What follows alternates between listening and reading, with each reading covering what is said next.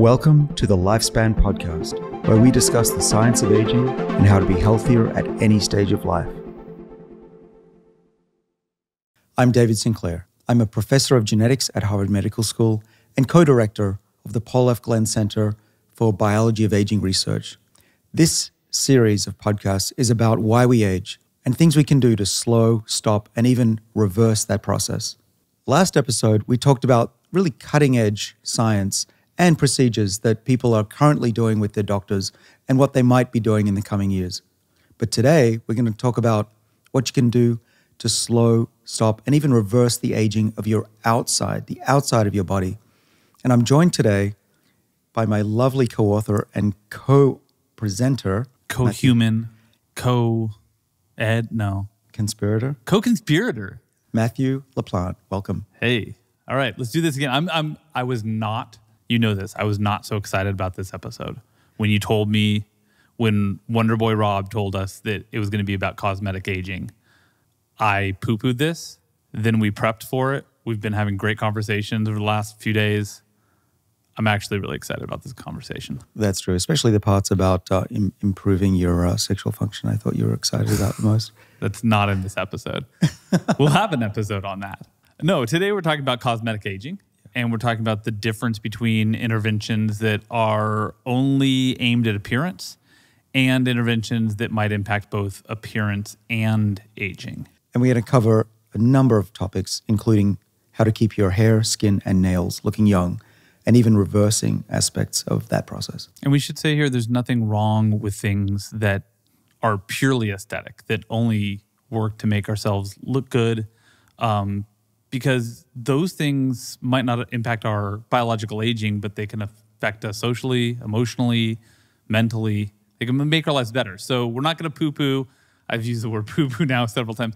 So we're not going to denigrate interventions that are only aimed at appearances, but we are going to talk more about and center our focus around interventions that might also have an anti-aging effect. Exactly. And there are cover-ups.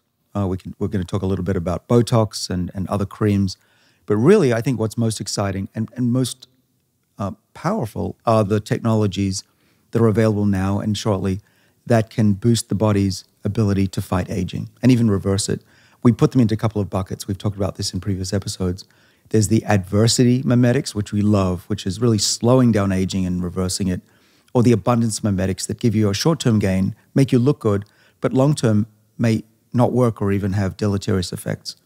Now, this is usually the part in the podcast where I say, hey, David, we have to thank our sponsors, but actually there's something else we need to do because there was something we neglected to talk about in our last episode. And it was a pretty glaring oversight on our part. Well, we focused a lot on testosterone, which is used by men and women increasingly, but we neglected to talk about other hormones that are not found much in men, estrogen, progesterone. And this pertains to menopause, hormonal therapy, and overall hormone replacement therapy for women. So let's talk about that. Yeah, and one of the reasons why this is really both interesting and important is because menopause affects the first part of our body to really, the first organ in a woman's body to really experience the effects of biological aging. Right, sometimes even in women's 20s, but late 30s, early 40s, this can occur. And certainly by the 50s. This is often before your heart starts to show damage, your lungs start to show damage from aging, your brain even. Yeah, and there are ways of making sure that you go through that transition, if you're a woman, in a more natural way. And so we actually called up a friend of mine, Cindy Meston, who's a professor in Austin, who has given us some really good advice, given that you and I are men. We typically don't know a lot about this, but and should not lecture on it. No, we're not lecturing, but we will talk about how it pertains to aging and what the current thought about HRT actually is. Well, can you take us through, we had this conversation several years ago and it stuck with me for a really long time. Can you talk about why it is that the female reproductive system ages earlier than the rest of the body? You started to notice this in mice. Yeah, in fact, that's one of the reasons we studied fertility in mice, because we could get those experiments done more quickly, and we discovered, and we'll bring this up in a later episode, that we can reverse female infertility with molecules that stimulate these sirtuins we work on. But today we're going to talk about the late part of life, about how to replace those hormones. The reason you need to do that is that we've evolved as a species to have children up until the age of about 30, and then we should stop. Why? Because having kids as a woman is very dangerous. There was a time when I think there was a 1 in 5 chance you would die from childbirth. You need to be younger, more vigorous to just get through that process. Right. And then you have to put a lot of effort into raising those kids. It's not like an insect where you just let them blow away in the wind. You have to spend at least a decade, and these days 2 decades, raising those kids. And if you keep doing that your whole life, it might take away from the energy that you put into the ones that you have. So for that reason, women have evolved to become infertile around the age of 40. And that process that they go through is menopause. And it's for some women, it's brutal. For sure. There's the well-known things. There's mood swings, vaginal dryness, loss of sex drive, migraines, hot flashes, of course. There's also really serious effects on health, including increased susceptibility to heart disease. So this is clearly something that needs to be addressed. And there are increasingly better ways to be able to allow women to not just transition through menopause, but to continue having the right hormone levels to protect them against aging long term. And one of these things is menopausal hormone therapy, which is chiefly and has been traditionally chiefly estrogen replacement, although increasingly other hormones are explored. And this is treatment that can offer people a lot of symptomatic relief. There were concerns for a really long time that it had some pretty gnarly side effects itself and even could do some long-term damage. We're learning more about that right now, though. Estrogen used to be used primarily, and now what we're finding is that the dual use of estrogen and progesterone in the right combination and ratio and timing is really important. And it may be that some of these side effects that people have been worried about and studies that came out early, particularly in the early 2000s, about the increased risk of cancer are largely due to, I wouldn't say the misuse, but the lack of understanding of what the natural levels are for a woman. In fact, most women don't know what their baseline levels are in their 30s and 40s. That's why Cindy, actually, Professor Meston, recommended to us that women should get their baseline levels and measure during certain phases of their menstrual cycle, particularly in the luteal phase, what the levels are of estrogen and progesterone in their 30s and 40s, so that when they reach their late 40s, 50s, their physician can match those and continue them on at those natural levels for them. And this continues a common theme that we've had in I think almost every discussion we've had so far in this series, which is unless you're monitoring, unless you're tracking, you have no way of knowing what your actual health state is. Right. And so I've been using Inside Tracker, one of our sponsors. You can use a doctor if you want. But that's true not just for estrogen and progesterone, but for testosterone. Men and women typically don't measure their levels. They should be. And there's a sex hormone binding globulin called SHBG, which is important for binding all these proteins in the blood, these hormones.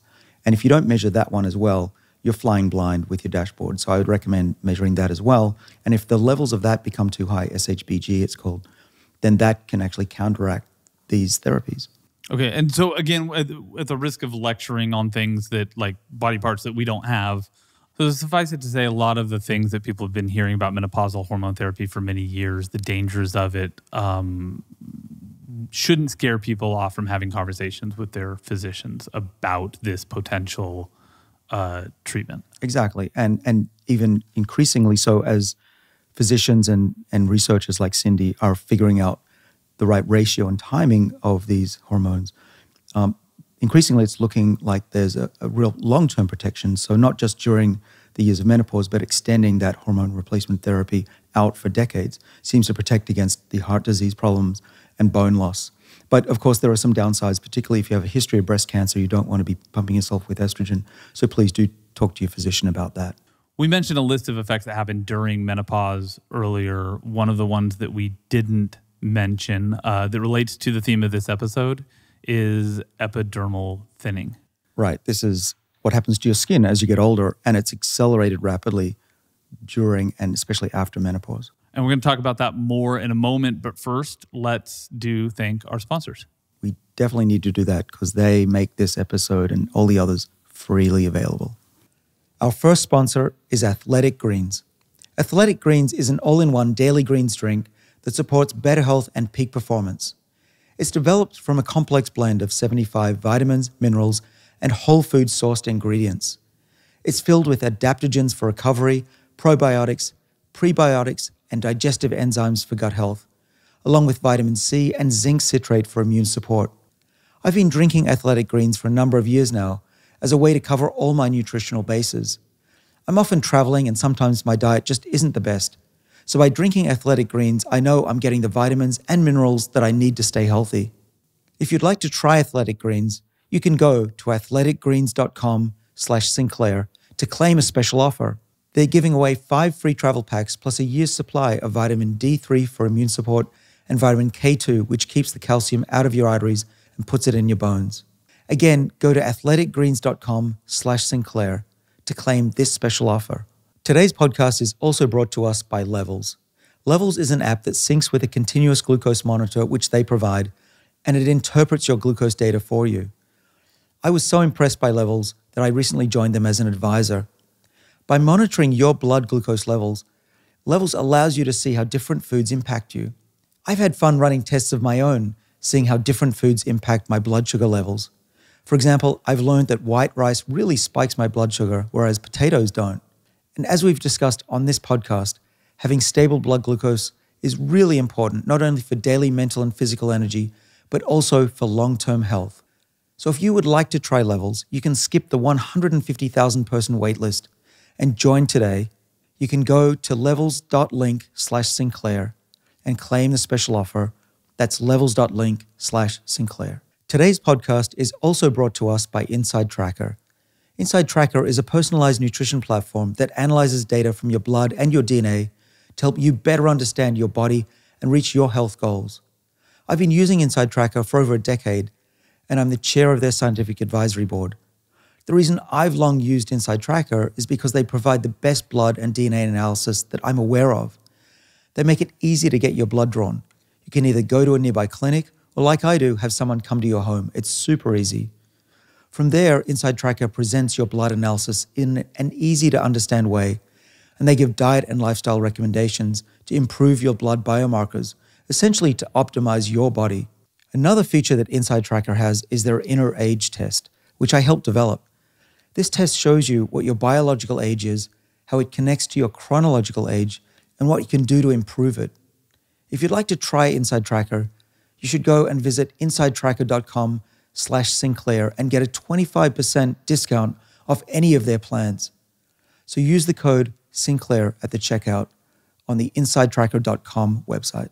Okay, let's get into this. A lot of people, I think, know this fact, but it still, I think, surprises some people. The largest organ in the human body is the skin. And it's sizable. Well, it's 1/6 of your total body weight, which is massive, and it's the barrier to the world. And the health of your skin is super important for the health of the rest of your body and vice versa. And monitoring the health of your skin can give you a lot of insights into the health of your body. When we were talking before, I likened this to going to the grocery store and looking at a piece of fruit.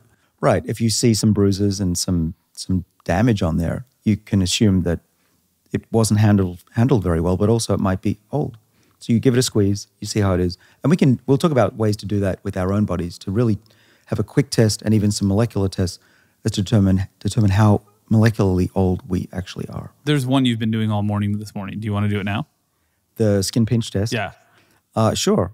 So what you do is you rest your hand on a table, so it'd be relaxed normally, and then you grab the back of your skin, pinch it up, and it should, if you're young, pop straight down in less than 2 seconds. Someone in their 30s and 40s, it'll pop straight down. But once you get into your 50s, it's going to take many seconds. And the chart that you found, and I don't know what the scientific basis for this is, but the chart that you found said, like, when you get into your 80s and 90s, it can take, 20, 30 seconds, something like that? Oh, even worse.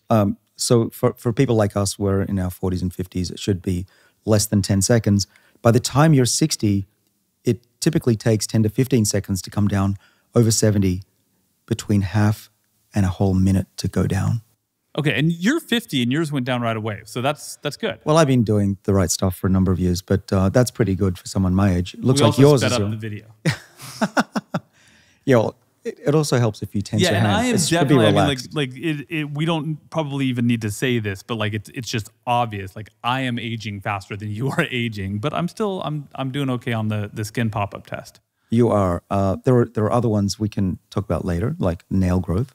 Let's stick on skin for a minute here, though, because one of the things we talked about right before the sponsorship break was epidermal thinning. This is a problem for women who are suffering from menopause. It's also a problem for men. It's a problem for people as they age. And I think a lot of people don't understand or don't really think about, at least I didn't think about, why this is such a pernicious problem. Why is it bad if we have really thin skin? In addition to the fact that we can't take insults well. Right. Well, yeah, we tend to forget that our skin is the major organ in our body to protect us from death. You know, we've seen with COVID-19, what happens is once you get a pathogen in there, it'll run rampant. And so our skin is the main barrier. And as we get older, it can be damaged much more easily. You see in elderly people, the bruising, the ripping, the tearing, it's becoming paper thin. And so we need to protect it. So it's not just about looking good in your 40s, 50s, 60s, but in your 70s, 80s, and 90s, it's super important. It's life and death as to how young your skin still is. This really hit home for me when I met David Armstrong. Yeah, so he's the US's top surgeon for ulcers, wounds in the foot. And he spends his whole life trying to figure out ways to reduce the number of ulcers, which it's about 13% of the US has a foot ulcer right now. That's like about right now. 40 million Americans have foot ulcers. And we don't talk about it because these are people who typically are older and don't have a voice in society typically. But he is on a mission to advocate for the cure of these things.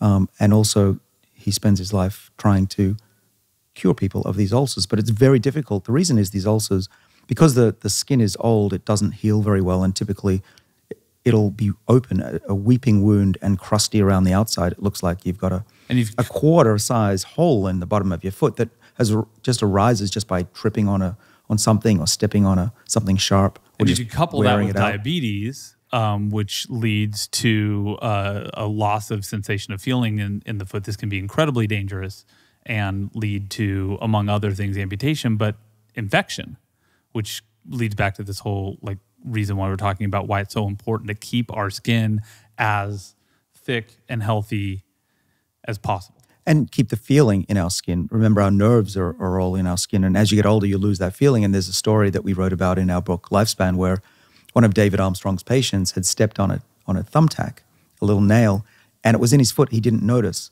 And he only noticed days later because he could hear a tapping sound as he was walking. It's absolutely terrible. Every time I hear that story, I just cringe. Well, it's a really big problem because often you can't make these heal, and then what David does and all these other surgeons is to cut around that scabby site, and it just gets bigger and bigger and bigger, and eventually you just got this open wound.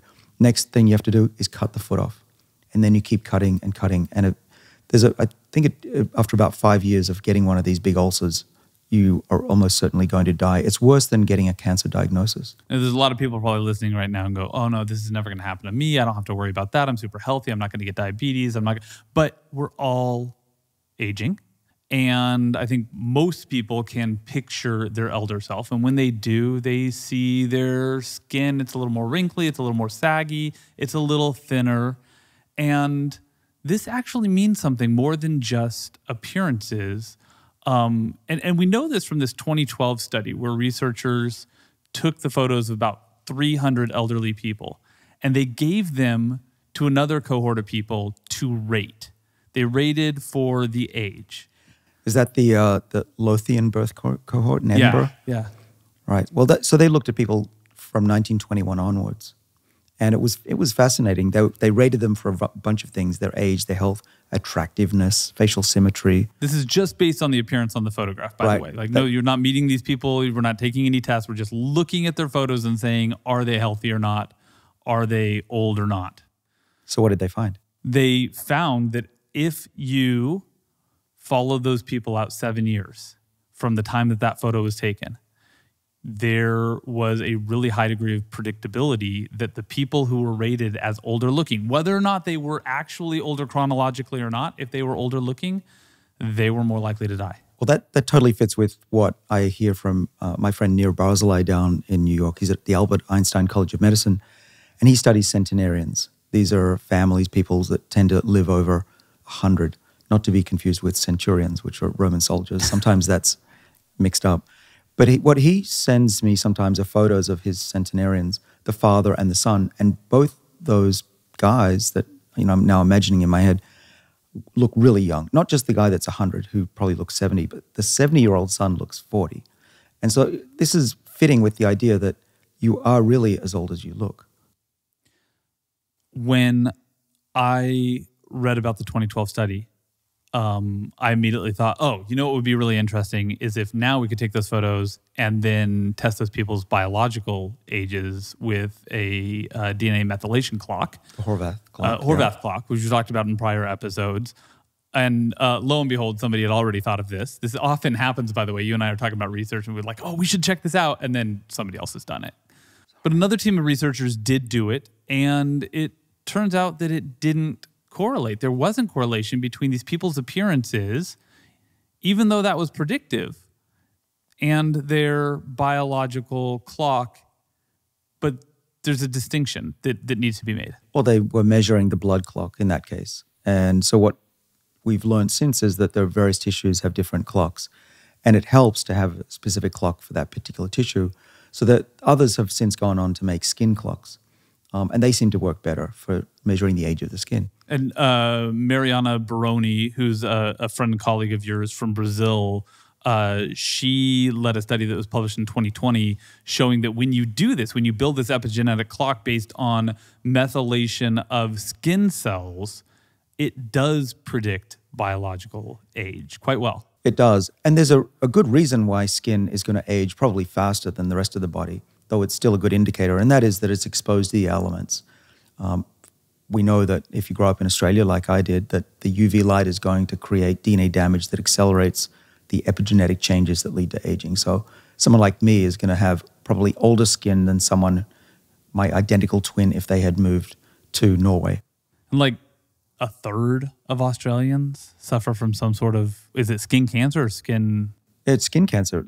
It doesn't have to necessarily be lethal, but a third of Australians have something removed from their skin that could be a tumor. Now, what's been done since I was a kid is that all beaches have free sunscreen, which is great.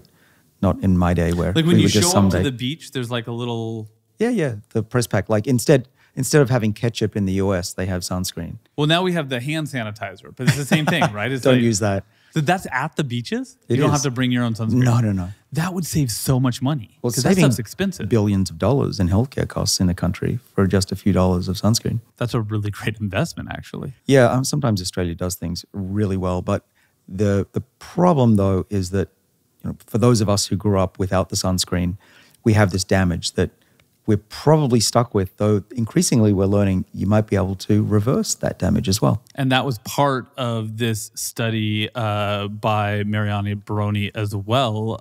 They looked at the application of senolytic drugs to these skin cells and then measured the results. They did. So let's talk about skin aging from a really modern perspective, which is that skin is full of senescent cells. These are zombie-like cells that reach a point where their epigenome is so dysregulated that they check out of the system. They're stop no longer dividing. Reproducing. Right. They don't divide. And we can stain them blue with a dye called beta-galactosidase. And they're pretty common in an older person. The problem is that they secrete these inflammatory factors and also what are called mitogens that stimulate cancer. So they're not good things. And in mouse and increasingly in a few human studies, we know that if you delete these cells, kill them off, you get rejuvenation of the body. It includes internal organs. You can treat diabetes with it, but the skin becomes rejuvenated. And in this study, what they did was they took out skin biopsies from people and grew them in tissue culture dishes, so it's ex vivo, and they could then treat them with senolytic drugs. They used a couple, pretty common ones. One's called ABT-263, which is from Abbott. It's also known as navitoclax. And they also used rapamycin, which we've talked about before, as a way of mimicking starvation in the body, or fasting at least. And what they found was that those skin explants, as they're called, grew thicker, which is what you want if you're reversing aging. But they also could measure the clock they had a special skin clock that they had built themselves out of measuring the DNA methylation chemical patterns during aging of skin. And there they did find that this senolytic treatment reversed the age of those little pieces of skin. The implications of what you're talking about in regards to the senescent cells are really interesting because, again, what we're talking about is the body's largest organ. And it's not a system unto itself. It interacts with all of these other systems. So if we have senescent cells secreting these cytokines all over the place, they're not just staying in the skin. They're going to move other places too. So if you can lower the age of the skin, you can save the rest of the body. That's exactly right. And Jim Kirkland from the Mayo Clinic has found that if you just put what he called a dab of senescent cells under the skin in a mouse, it causes the whole mouse to get older. So lowering the overall burden of senescent cells is a good thing. And where are most senescent cells in the body? Because of the damage from UV light, you get them mostly in the skin. Okay, so one of the ways to do this potentially, to fix this problem potentially, is retroactively. We can address it with some kind of senolytics. We can also do it proactively by just simply avoiding all that UV light, wearing sunscreen. Let's talk for a little bit about what's actually happening. How does UV light actually make our cells go bonkers? Right. Well, the first thing to appreciate is a little bit of sunlight isn't going to hurt you. In fact, you need it, or Vitamin D. It's not bad for you. But you can overwhelm the system. So if you actually get sunburn, you get red, there's inflammation, swelling of the skin, tenderness, then you know you've overdone it. And so what I tend to do is I go out a little bit each day, maybe for 10, 20 minutes, get a bit of sun, but not to the extent where I'm going to get burnt. And I always wear sunscreen out there if I'm going to be out for longer than that. So what's happening actually is that the sunlight is hitting the DNA molecule itself and causing two letters in the DNA, two chemicals, the T's. Remember, there's A, C, T, G, four of them. The T's that are next to each other will link chemically. It's called a thymine-thymine dimer. And now the cell... Like the sun fuses them? The sunlight, a photon will hit them and they'll become fused. Like that. And so if you've got a zipper, you can imagine what's happened to a zipper that's fused along. How do you possibly open up that zipper? So you need to open up DNA to read it and to copy it. And now you've got these stuck together. So you can't. It can't be opened up. Well, it's a big bulge, and the enzymes that read DNA have trouble getting over it. So you have to remove them. Usually what happens is that the cell cuts them out and puts new ones back in. Okay, and when you can unfuse those, do you know what happens? You live long and prosper. That also helps. Hang on, let's see if I can do that. There we go. So what's actually happening, though, is not what you might think. The old idea was that these thymine dimers are actually mutagenic and cause mutations. Okay, but what we now know from studies from my lab and others is that the act of repairing that DNA damage is the problem. And it's the reorganization of the proteins in the cell that ultimately lead to the cell losing its identity. Okay, so I have not been as good as you have been about wearing sunscreen. So I have to probably address this retroactively. Can I just rub some rapamycin and ABT 263 on my skin and it's all good? It probably would work. You have to be careful because rapamycin suppresses the immune system, remember? Right. And right now, those drugs are not available, as far as I know, for topical treatment.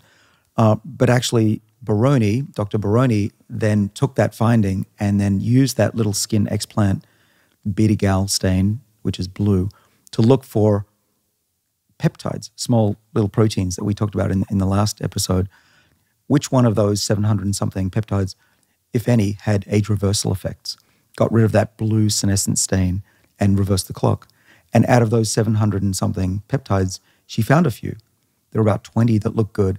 And one of them she's actually put into a product that she sent me to try the other day. It's called OneSkin. And I'm not an advisor to this group or anything, but it did seem to work. It looked just as good as Retin-A, which is the leading product that is used to reduce fine lines and wrinkles too. But I know she's developing additional peptides to put into her cream, not just this one that is starting to show some efficacy in human clinical trials. And the thought process behind having a peptide in a cream is what? So we don't know exactly how this peptide makes the skin younger, but one of the downstream effects, one of the benefits, certainly is involving the COL-A1 gene that makes the protein collagen, which we've known for over 50 years to be an important component of younger skin, making it more flexible and thicker. Collagen, of course, is a really super popular supplement to put in beauty products right now. It's a protein, but it starts to attenuate after our mid-20s.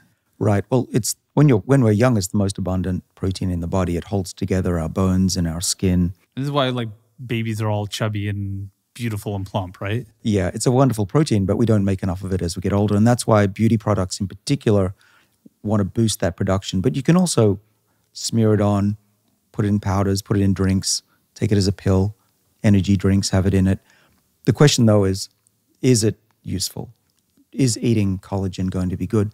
Well, one thing I can say for sure is that collagen's made up of a lot of amino acids. You know, to get the right ratio of collagen amino acids from those products. Whether or not the collagen itself makes it into your bloodstream after being degraded in your stomach Like and in the gut. acids. Yeah, so that there's a big debate about whether these products are working by being broken down and rebuilt or actually make it into the body as an intact peptide of string of amino acids. And I would say the jury's well and truly still out on those things. It is fair to say that as long as you pick a safe collagen product, there's likely not a lot of harm that can come from Not this. at all. There's no harm in taking collagen, and probably what it's making sure is that you don't have any deficiencies in the amino acids you need to make this most abundant protein in the body. What we know right now is that there's probably more benefit from retinol or vitamin C in terms of protecting your skin. Well, yeah, vitamin C is good for overall body's health. It's essential as an antioxidant. Retin A, though, is one of the most important aspects for preventing and reversing fine lines and wrinkles in the skin. And these substances actually create collagen down the line, right? Right. These retinoids have been shown for many years to boost the production of collagen. That's clear. They also do other things. They increase the growth of the epidermis and the striatum corneum, which are important parts of the skin, make it thicker. They also can actually lower skin pigmentation by about 60%. A lot of people want to have even colored skin. They make fibroblasts grow, basically stimulating cell growth, which is really important. They lower the lipids, so that's why it's often used as a defense against acne. And in fact, you were telling me earlier that you've used that before. When I was a kid, yeah. Yeah. It dried out my skin something awful though. I mean, it makes you like super susceptible to sunlight. So you have to wear sunscreen. Well, that's true today. If you put it on your skin as an adult, you have to be careful from the sun, but mostly you end up with dry skin, so you have to make sure you're moisturizing while you use the retinol products. And there's another thing that's important about these. There are what are called MMPs. There's metalloproteases that break down the skin, and you want to inhibit those as well, which is what retinols do. Actually, what they do is they go inside the cell, and there's a receptor inside the cell that binds to the chemical that you're adding, and then they go in and turn on certain genes that provide all of this extra cell growth and other benefits to the skin. But you have to be careful, because if you overdo it, you get really dry skin, and if you get it into places like your eye, it can be really unpleasant. Oh God, that sounds awful. Yeah, don't do that. They also have an advantage of creating keratin or promoting keratin? Right, so the keratinocytes are lower down in the skin. And so keratin is a super abundant molecule as well that's important, like collagen, for the flexibility. It's an important component of not just your skin, but your hair and your nails as well. And yeah, retin A can promote the growth of the keratinocytes that make keratin. And let's take a little aside here and talk about nails, because this is sort of like, skin, hair, nails. And a lot of people forget that this is a pretty good, or like a lot of people might not know that this is a pretty good indicator of your state of aging. Yeah, it's a pretty fun one. I learned this a number of years ago when I was at MIT, that the rate of your nail growth is a really good indicator of how you're aging or not aging. And so every time I have to cut my nails, I'm thinking, how long ago did I cut my nails? It's all born from a study from 1979 where they glued on these little measuring tapes onto people's nails and measured them over years, in fact. And there was one individual, Mr. Bean, actually, who measured his nails for most of his life. His name was Mr. Bean? Yeah. He might have been Dr. Bean or Professor Bean, I'm not sure. But we have that graph, and actually looking at thousands of people, we now know for sure that the rate of nail growth decreases about 0.5% per year. And if you measure that, it's a really good indicator of how old you are biologically. And so I don't do that, but I do pay attention to whether my nails are slowing down in their growth or not. I don't, because I bite my nails, which I know is a terrible habit, but I like to say now that I'm just engaging in autophagy, which is, good for my lifespan. Right, taking that keratin and putting it back in your stomach. Right, exactly. But autophagy actually is a function also of retin, or a result also of retin A. It is. There's Anna Maria Cuervo down at Albert Einstein College of Medicine is a world leader, probably the world leader in understanding autophagy, the recycling of old proteins in the cell. There's shallow autophagy when you skip meals. There's deep cleansing, what's called chaperone-mediated autophagy, which is after 3 days of fasting. These retinoic acids control that pathway of autophagy through a protein called LAMP2A. What's exciting about Anna Maria's work is just this year she published that if you upregulate that mechanism, this chaperone-mediated autophagy, mice live a lot longer, 30, 40% longer. So it's truly a longevity mechanism that we can control with these retinoids. But there's something a little bit counterintuitive here, because retin A actually turns out to maybe not engage. Its connection with autophagy isn't necessarily positive for lifespan like we think in other cases. Right. As we keep saying in these episodes, there's a balance between hunkering down during adversity and mimicking that and going hell for leather, burning the candle at both ends with these abundance mimetics. And it looks like retinoids, retin A, are the second type, that they stimulate the body to grow because the body thinks it's a time of abundance. But it might be at the expense of long-term skin health, because what it's also doing is toning down, shutting down this CMA, chaperone-mediated autophagy, that is shown, at least in animals, to extend their lifespan. So retin A long-term, bad for the aging of our skin? Jury's out? Unclear.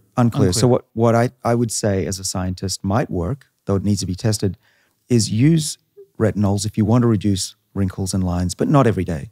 Give your body a rest. Perhaps when you're fasting, don't use it. And so you get that cleansing in between the growth periods.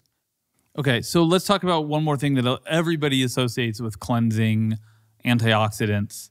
But I know you're, like, at least in terms of like oral antioxidants, you're not a big fan. You don't believe that they work the same way that people think they work. What about when they're in skin creams? Because you see that all the time. Every skin cream's got it's loaded with antioxidants. Right. So you said what I believe. Well, often I don't use that term believe because I'm a scientist and I like to report what's in the literature. And what's in the literature on antioxidants is kind of depressing for longevity. Over the last 30 years, a lot of different antioxidants have been tried, ingesting them, injecting them, genetically modifying mice, putting it on skin. Very few results, if any. There is one antioxidant that seems to work pretty well for longevity, and that's resveratrol. But as you know, I don't believe resveratrol is working primarily through its antioxidant activity. Instead, it's activating our body's defenses and mimicking adversity. So there are topical creams that have resveratrol in them now? There are an increasing number of cosmetics that have resveratrol in them. But resveratrol is probably not working primarily through its antioxidant activity. It's pretty weak as an antioxidant. What's likely happening is that resveratrol is turning on the sirtuin activity, which then turns on antioxidant enzymes, but a lot of other good things, revving up metabolism, increasing blood flow, getting oxygenation into the tissue as well. So I think that resveratrol is a really great component of a cosmetic, but not for the reasons that you might think. Are there other NAD boosting molecules that are in skin creams right now? Well, I'm actually working on a way to boost NAD in the skin. That product's not ready for prime time yet. But already people have figured out that if you boost NAD levels, it's good for the skin. Often you find nicotinamide or nicotinic acid or molecules related to those in cosmetics. And they've been shown to actually have quite beneficial effects on the skin, thickening, for example. Mostly people think it's because of the B vitamin, vitamin B3, but actually probably what's going on is it's turning on again the sirtuin defenses of the skin.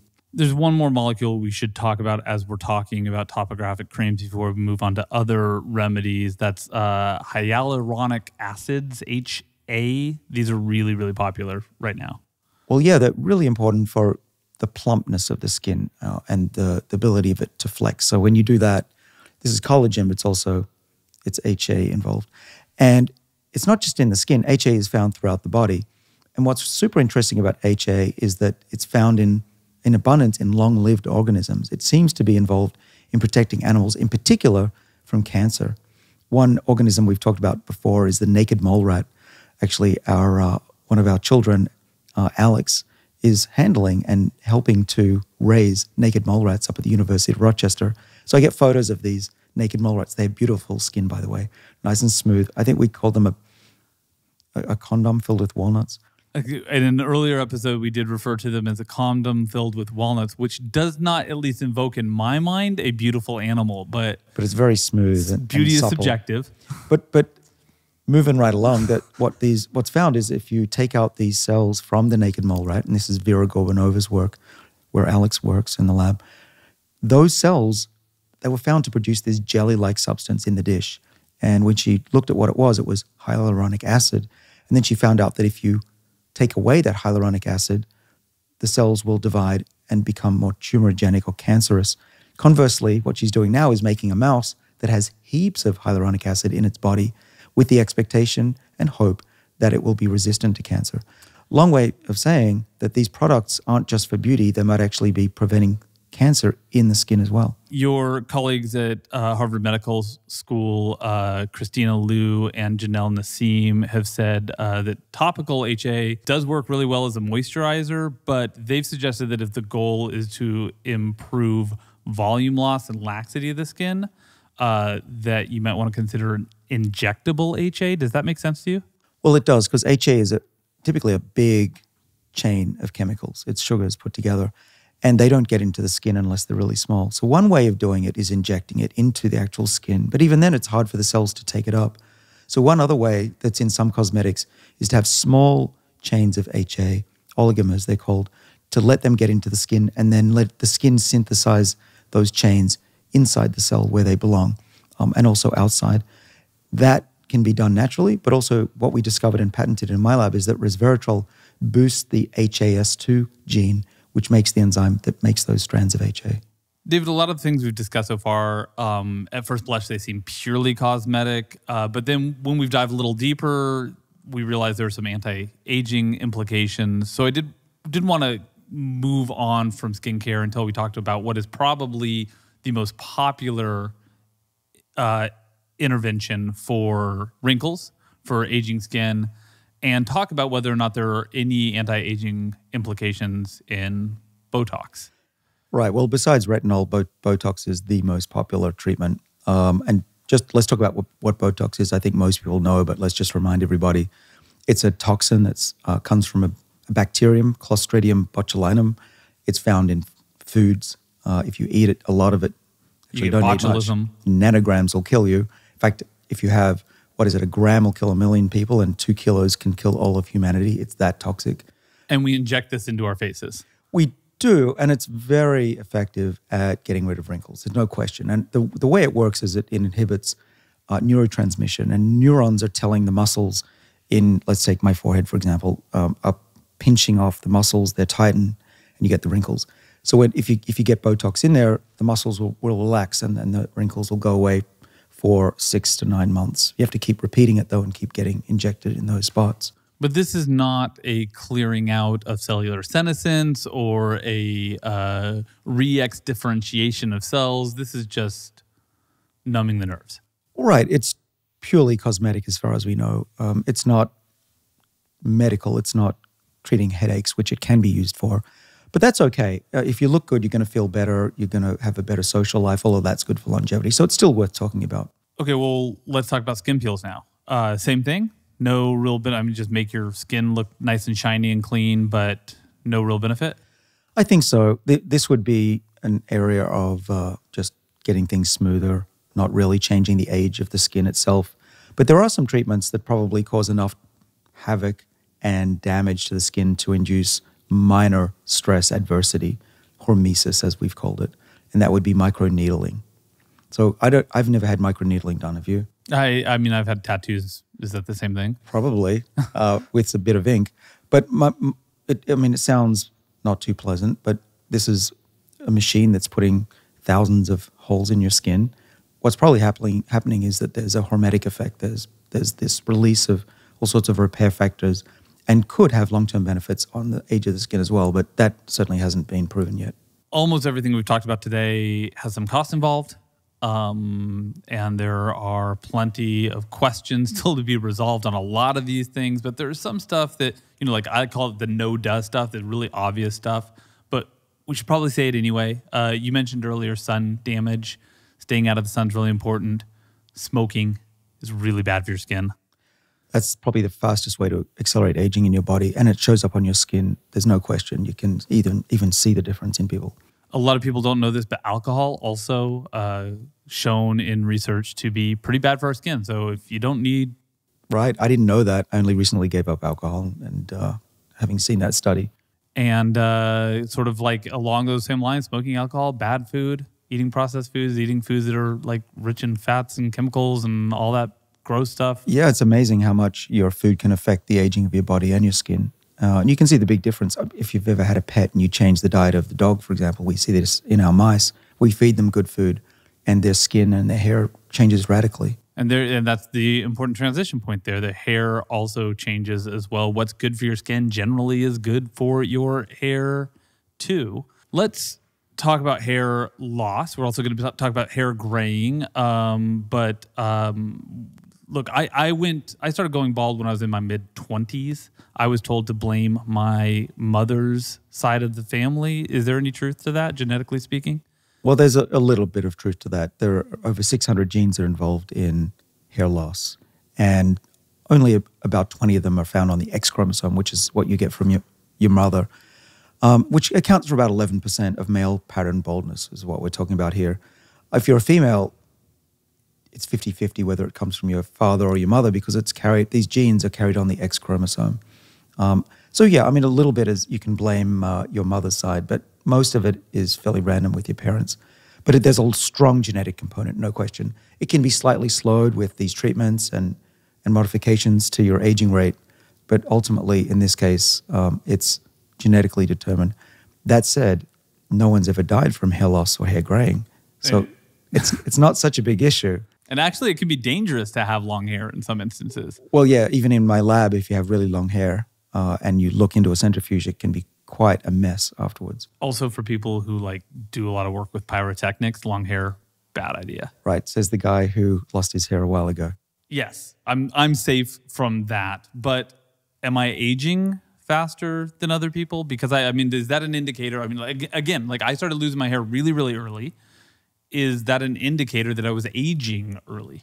Not in this case. We've evolved as primates, as descendants of these apes 6 million years ago, to show off our age, particularly as men, because as we get gray, we lose our hair, we become more dominant. We seem to the rest of the tribe, we used to, that we were wiser and we had more influence. These days, stronger. We made it through the other apes. That's why we look old. Yeah, well, think of the silverback gorilla. That's the dominant one. Right? Same with humans. This was a sign that you should be given respect. Not so much these days in our society. It's more about staying younger. But in previous times, even just going back a few hundred years, being gray and distinguished was a real bonus.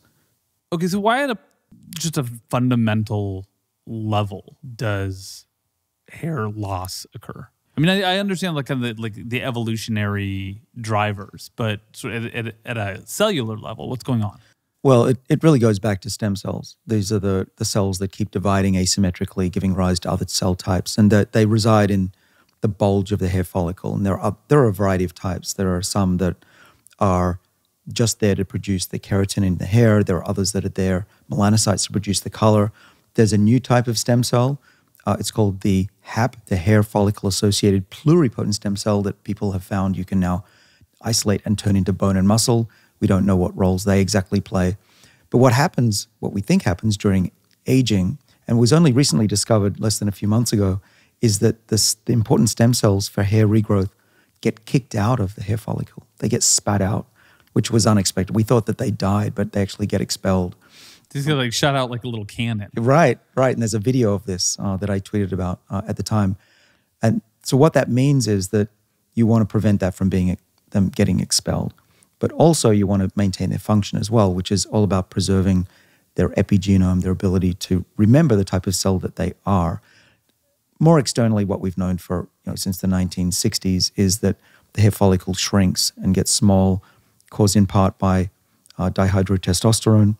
And when that happens, the hair becomes thinner and thinner until it stops going through what's called the anagen phase, which is the hair growth phase, as opposed to the other three phases, which are called catagen, telogen, and exogen. And this is really what like a lot of the treatments are aimed at preventing. Let's talk about some of those. There's topical treatments, there's pills, there's some other stuff, but let's start with topical treatments. These are creams that you rub on your head.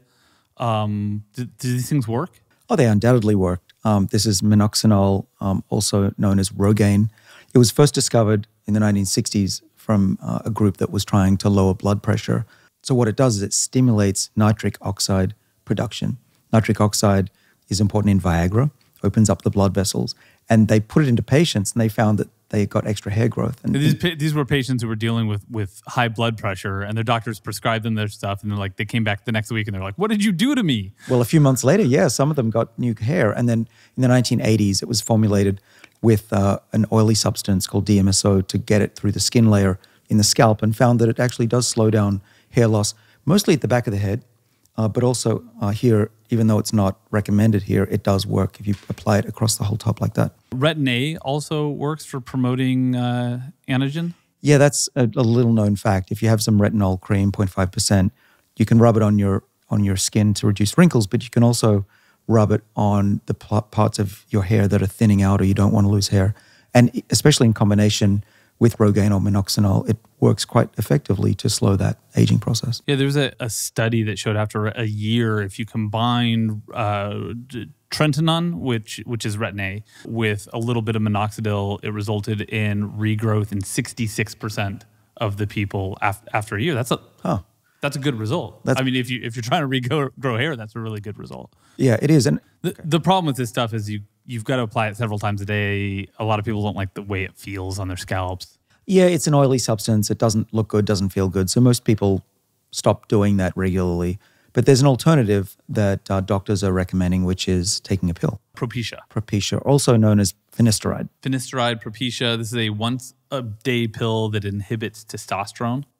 Well, more specifically, dihydrotestosterone, DHT. which is DHT is converted by 5-alpha reductase, an enzyme that's found throughout the body. Now, 5-dihydrotestosterone is important in the body. It reduces fat. It's good for the heart, good for the mind. It has some other downsides. It actually helps your prostate grow as you get older and you need to go to the bathroom. So the real question is, what are the best levels for optimal longevity? And actually, there was a study on that. There was a study of 3,690 men that found that the levels of that hormone were optimal if they were relatively low, but within a middle range of 9.8 to 15.8 nanomoles per liter.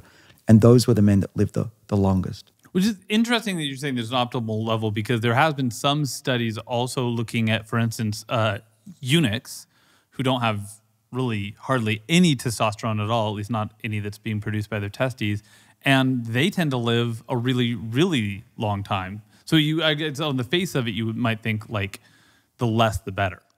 Well, yeah, the testes are doing more than putting out testosterone, obviously, and cutting off testicles probably is affecting a lot of things, including the brain. There's a depression as well. Not, by the way, a longevity strategy that we advise. No, we don't recommend that. Talk to your doctor first. But we also, what's amazing about eunuchs is that they live on average 14 to 19 years longer than regular men that That's have better than deep veganism. voices. That's better than exercise. Of all of the interventions, like when we wrote this book, you told me that the number one thing that you learned about living longer was eating less. But I have to change that. Those numbers suggest there is actually something else people could do. Right. Cut off your balls if you're a man. But don't do that. Don't do that. But it's interesting that eunuchs tend to live a really long time, as do smaller people, so that the excess of testosterone and growth hormone in general seems to be promoting an abundance mimetic, okay? But what's really cool about these eunuchs is that I looked up the numbers. Out of a bunch of eunuchs, 81 in total, 3 of them became centenarians, lived to 100, which is unheard of in the normal population. Normally, the chance in the US of reaching 100 is only 1 in 4,400 people. This is 1 in 4,400, and in the eunuchs, it was like greater than 1 in 30. Yeah, exactly. That's 130 times greater than the background rate, the normal rate. So clearly it works. It's just not something you'd want to live with on a daily basis. It might extend your life, but it's like many things, it'll make your life longer, but not better. Well, and if it doesn't work, it'll just feel longer. This really relates to one of the problems with inhibited testosterone, which is that it lowers sex drive. That's a potential side effect to propecia. Yeah, there's a bunch, including mood swings. Well, you can get depressed and breast tenderness as well. Yeah, so I mean, you really have to just hate the idea of being bald to go through or to subject yourself to a lot of this stuff. Well, I disagree because these are side effects that are in a low number of people. So you could try it if you want to, see how it affects you, and if it's fine, then good to go. But make sure you tell your doctor if there's something else going on. There's another intervention that has, as far as we can tell, almost no side effects whatsoever. It sounds super cheesy and futuristic. Frickin' laser beams. Yeah, laser beams. I didn't think this was real. Right? It sounds crazy that you shine light on your head and your hair will grow again. Come on. But I looked into it, and it's actually been approved by the FDA as a treatment. There are combs that have red laser light and caps that you can wear. These are typically treatments for 10, 15 minutes a day or every other day. And they literally have been proven in clinical trials to slow down hair loss as well as regrow some aspects of hair. In not everybody, but in the majority of people. And this is called LLLT. Low laser light therapy? Therapy, I think that's right. And we're not quite sure how this works. We know it works. We're not quite sure how. There's a leading theory about mitochondria. Yeah, well, some people think it's due to heat. I think that's a bunch of BS. What probably is happening that makes sense to me is we've heard about nitric oxide earlier, about opening up the arteries and the blood vessels. Nitric oxide also controls mitochondrial function. And that laser light has been shown to dissociate this nitric oxide enzyme from what we talked about earlier in another episode, the electron transport chain. There are proteins that make the energy. They're called the electron transport chain. There are 5 of those, and they're made up of multiple proteins. And number 5 gets disrupted by laser light. In fact, this nitric oxide synthase, which is a protein that we mentioned earlier for blood vessels, also plays a role here. And the laser light takes away that protein. That nitric oxide synthase moves away. And now what you get is a bunch of free radicals in the mitochondrion, which results in what we call mitohormesis. A little bit of what doesn't kill your mitochondria makes them stronger and multiply. And probably that increase in energy is what allows those stem cells to stay young and rejuvenate. Ooh, like rejuvenating stem cells, which means that of all of these strategies for addressing balding, the creams, the pills, the one that's actually potentially seems to be having an actual anti-aging effect is the frickin' laser beams. It is funny, the world we live in, but it's beyond hair now.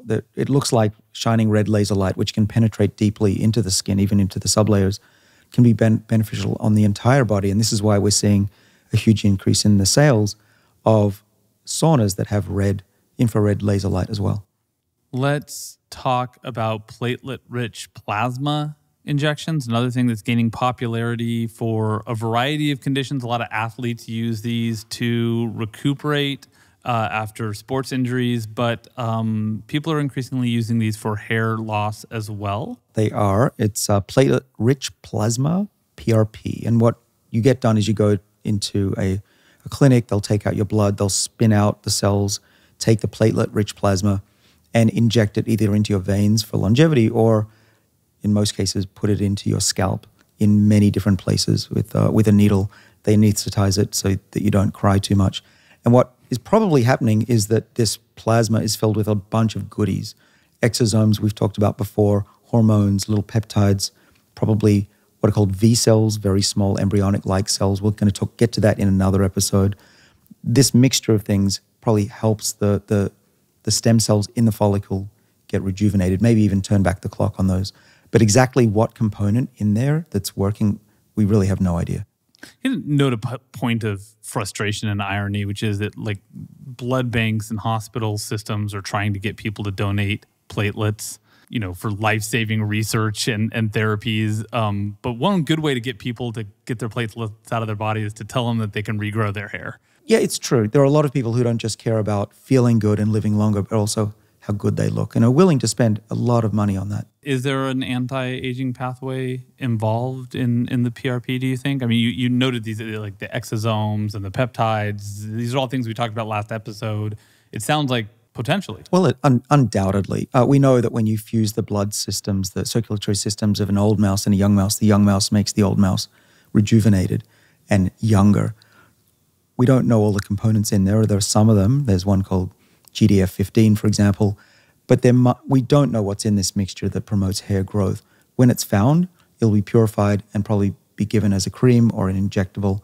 But until then, it's this messy PRP treatment. Before we move on from balding to graying, there's this sort of like hair thing that a lot of people are familiar with when they age, and that is it stops growing on your head. It starts growing other places. You get in your nose, your eyebrow hair starts to get long, you get in your ears. What's going on here? We don't really know why hair starts growing in the wrong places, as annoying as it is. Probably, I think what's happening is that we have this evolutionary program where we used to be a lot hairier 6 to 10 million years ago, and those stem cells are still ready to grow thick hair in our ears, on our nose, wherever you don't want it to grow. And that the changes in the structure of the DNA, what we call the epigenome, is changing over time, and that those regions that are normally silent in the ears, so you don't get big hairy ears, are unraveling as part of the aging process. So these are parts of ancient genetic code that have been allowed to escape from the histones, and now they're readable by the cells. Right, and we become our ancestors, unfortunately. So shave or pluck that out for now. But what that means is we would predict that if we can slow down aging using the methods that we've talked about in this and other episodes, we should also prevent that process from happening, or at least delay it till much later in life. Would that be the case with graying hair too? It could be, because graying is part of not just a genetic program, but can be accelerated by things that are also known to accelerate aging itself, such as psychological stress. And this is really interesting because we know from some fairly recent research that stress plays a key. I mean, it's always been sort of known, oh, you're going to make me go gray, right? My grandmother, you're going to make me go gray. And I'd be like, Grandma, you're already gray. But we've long known that gray hair is associated with stress. What's coming out now is that it doesn't have to be permanent. It's been known for probably centuries that you can have these binary colored hairs where at the tip of the hair, it's dark, and then it's gray in the middle, and then dark again at the bottom. And people have wondered what the heck is going on. And just recently, in 2021, a group of researchers had a look at what was happening in people's lives during that gray hair growth period. And they found that they were remarkably stressful periods of those people's lives where they didn't stop working, they didn't sleep, they didn't go on a vacation. And so I think it's very clear that stress can induce gray hair, a loss of color from the hair. But what's also remarkable about that finding is that it proves that gray hair is reversible. Which means that what we're talking about here is an epigenetic effect. Sure. I mean, anything that is genetic is essentially irreversible. Right. So this is an epigenetic effect. What I would imagine is that after you've been gray for many, many years, it's going to be very difficult to reverse that. But in the early phases, when you're getting this spattering of gray and color, you are able to get those packages of DNA back to where they were when you were young using some of the methods that we're talking about today and we've talked about in other episodes. And this has to do with those stem cells that produce pigment. They're melanocytes. Yep. And these sit right next to our hair shafts. They do, and they inject the color as the keratin is being put together into that hair shaft. And the prevailing theory as to why we get gray is that these melanocytes die through a process called apoptosis. Hopefully that isn't true. I think it's true for very late in life, but what we're seeing in this new study is that they become dysfunctional before they die. And that's a period that we have a chance to recover their function and prevent them from dying. And there are a number of ways that I could think of, at least, to reverse that and prevent them from dying. One way, though, would be to use some of these adversity mimetics to get that epigenome to reset. That's what some researchers have done in mice, at least, in a fairly recent study, actually this year, using a combination compound including cyclosporin A minoxidil, which is the cream that we talked about earlier, and then another pigment-promoting drug. We dug into this a little today and got really excited by what we found. Yeah, because the paper tries to obscure what this actual chemical is, this age-reversing and pigment-promoting drug. Turns out it's called tacrolimus, which is a very similar molecule to rapamycin, or also known as sirolimus, which we've mentioned in earlier episodes, is one of the main drugs that can extend lifespan and inhibit this complex of proteins called mTOR that responds to fasting. And like cyclosporin, it's an immunosuppressant, which means it's an adversity mimetic. It's showing your cells that times are not all that great right now. Right, it's making your stem cells freak out that things are going to be rough and maybe we should be rejuvenated and start growing a little better. I just want to mention this cyclosporin A. It's really interesting. You said it's an immunosuppressant. It's used to prevent organ rejection. In my lab, we found it also rejuvenates mitochondria through actually making sure that what's called the mitochondrial permeability transition pore, or MPTP, is preserved. Long story short, I think this combination of cyclosporin A for mitochondrial activity, minoxidil, which we've talked about, is blood flow, improved blood flow, and this pigment-promoting drug, which is basically an analog of rapamycin, which simulates a fasting response, is the triple combo for hair repigmentation. This is not yet ready for human use. Undoubtedly, there's probably somebody trying this out in Hollywood, but as of right now, this is still sometime into the future. I think so. You know, people are already trying rapamycin as a drug, 10 milligrams every week or so. This is only being done by a few people under doctor supervision, but I could imagine that there will be products made available to the general public one day that would definitely restore hair color. It's not a miracle that this happens. It's just science, and we're going to figure it out. And here's just like another one of those cases where when we address an aging pathway, we're addressing things that are downstream of that aging pathway. And this really relates, I think, really well to a general theme of what we've been talking about over the past few episodes, which is probably the individual problems that come with aging that we talk about right now are not the things that need to be addressed if we can hit aging somewhere upstream of those problems. Yeah. And another important point is that when we learn how to reverse aging in the skin and rejuvenate the hair and get it to produce more color, those lessons can be applied across the body, because all cells have a fundamental root cause of aging and the same defense pathways against that process. So for instance, rapamycin, cyclosporin, minoxidil, these could be used perhaps in really low doses and under clinical conditions, tested to see if they have rejuvenating effects in other organs as well. So maybe right now we're trying to figure out how to help people keep their hair more colorful, try to keep it in their scalp rather than on the floor. But sometime down the road, we could be addressing things that are of far greater importance to far more people. Right. And we foresee a day in my lab where you can take a pill, maybe 3 pills, and you'll not just get younger, but your hair will regrow and become dark again if you want it to. So we've covered a lot today. As always, if people want to go back, they can use the show notes, which are time-stamped, to find the thing that they want to talk about.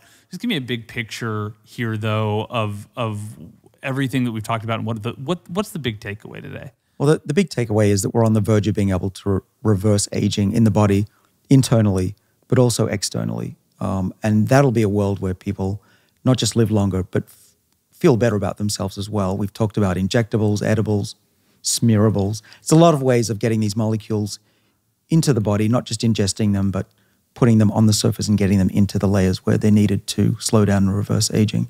And there's a lot to talk about the future of all of this development and what we're going to be seeing in the next 5 to 10 years as well, which we'll cover in a later episode. At the top of the show, I mentioned that I had come into this topic a little bit reluctantly. I didn't think we really needed to be spending our time helping people. You thought it was a superficial topic? I did. I thought it was a superficial topic, and I can admit when I'm wrong. Rarely, but yeah. Once in a while. This isn't just about looking good. This is part of the progression of the things that we've been talking about throughout the course of this series. None of this negates also the importance of doing the exercise and eating well and engaging like the circuits in your body that respond to adversity. Getting enough sleep, don't stress, all of that stuff. All that stuff is important.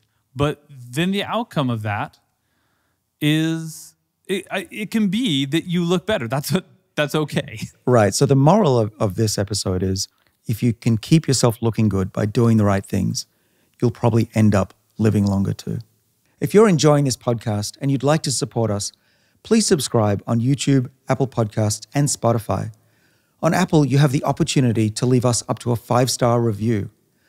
Also, check out the sponsors that we mentioned at the start of the episode. That's probably the best way to support the show. These sponsors not only make it possible for us to get this show to you at no cost, but they offer products and services that we truly believe in and we think you'll benefit from trying. We also have a Patreon account. It's at patreon.com/David Sinclair. There you can support the show at any level you'd like. Thanks again for joining us on this episode of the Lifespan Podcast.